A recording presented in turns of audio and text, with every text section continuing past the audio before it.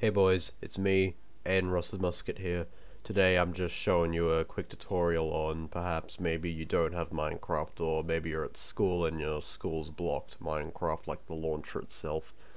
There's this website where you can play it, but it's like the classic version of Minecraft, but that doesn't really matter because it's still Minecraft. So what you want to do is, you want to go here, Minecraft Classic, and what this will do is, yeah, it'll basically make the level, but I already made one, but I didn't save it, so I gotta launch a new game. So that's what I'll do. It's gonna generate a level. Sorry, I'm sick. Anyway, here we go. So you can copy in a link so you can play with your friends. You got your username. I've got my YouTube channel name here, so I'll just press start. And it's just as you would really expect in a way. Let's get the music on. I think that might make it nicer. There we go. So all you really gotta understand is that it is classic Minecraft. There are no mobs. Well, you can spawn in one type of mob, but I'll get into that in a bit. Yep, just click to break. Right click to go into placing mode.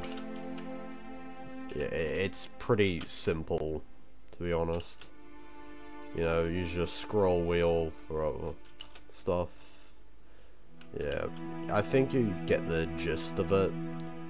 You can press T to type whatever you want. Press escape to get out of it. After that, if you press B, you can select more blocks if you want to. If you press F, you can play with the fog. If you press enter, not enter, if you press R, you can go back to your spawn location. And the final thing was that it was that mob I was talking about. If you press G, you can spawn in Steve, and you can spawn in a lot of them. They don't do anything, they just walk around. But I don't think that really matters. I think it's pretty funny though. But that's all there really is to this.